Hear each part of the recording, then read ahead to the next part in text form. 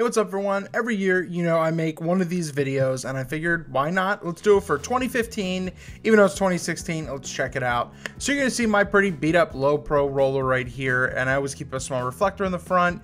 I'm hopefully upgrading the bag soon.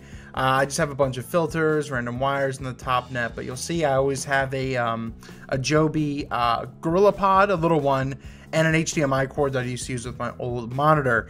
Now, once again, you saw basically a wedding kit last time, and you're kind of seeing a similar kit with a few different variations. In this case, I still have my Nikon D700 with the MB grip. I have a couple batteries and everything that I use. I have the lens flipper from Going, which is cool. I'll leave a link to that down in the description below. And that, you can have two lenses at once with that. So really kind of going by compartments, you see I have the Cinegel filters that you could use for your flashes. They work great. They do exactly what you need. Geodis Rocket Air to get the dust and grime off of your lenses. I have a waterproof battery case right there, and the Lexar USB CF and SD card reader. So one of the most reliable things out there. One of my favorite lights, under 30 bucks from Amazon, the Neewer CN160 LED light. Fantastic, bright, it will literally blind you. That's a lens hood for the Nikon 24-70 2.8 filming this video. That is a Vello grip right there. It has 3 inputs that you could put into that. That's the f-stoppers flash disc. Obviously, I reviewed that, and that's a cool little thing. I don't know if it's practical for what I need, but I have it. I have a GPS case right here with my Tascam DR05 that I use on the go for interviews or just anything that I'm too far away to use my Rode microphone on that right now. I have a little flash softbox that I never use whatsoever. The camera you're not seeing is the Nikon D600 also. My Black Rapid RS7 Lens Pro kit I haven't really tested out yet. Rode VideoMic Pro I use to film all of my videos. One of the best investments I ever bought. One of my big boys, the Nikon 70-200 VR 2.8.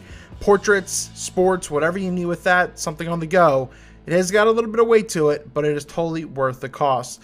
Just my memory card, ThinkTank Pixel Pocket Rocket, CF SD cards, micro SD cards. It holds them, pretty much all. I just have, floating lens cloths, some extra batteries for my Nikon D600. I've got 3 now, I think, and the Peak Design Capture Clip. Really cool thing from Peak Design that I tested out this year. It's unique. It has a couple flaws with it, but overall it is actually a really solid piece of gear to hold an extra camera or something like that.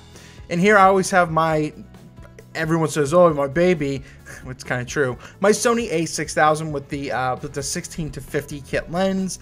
That's my on-the-go type of camera. I won't shoot a wedding with it, but it will be useful for that. One of the biggest things you'll see this year is my Nikon 105 VR macro lens. I upgraded from the 60 to that. Here's the Yongnuo 560 Mark IV, something like that, 560 Mark IV that I use. It's like 70 bucks or something like that, and it's well worth the price. And one of my first flashes that I've gotten, and one of the most reliable, is the Nikon SB800 with the extra battery adapter. So I really recommend that. And then in here, really, I just kind of keep my flash triggers. I have the little guys, which I'll leave. I forget the name of them right now, but I'll put them down in the description below. And I have my Yongnuo RF603 triggers, version 1 and version 2. But that is all of my gear.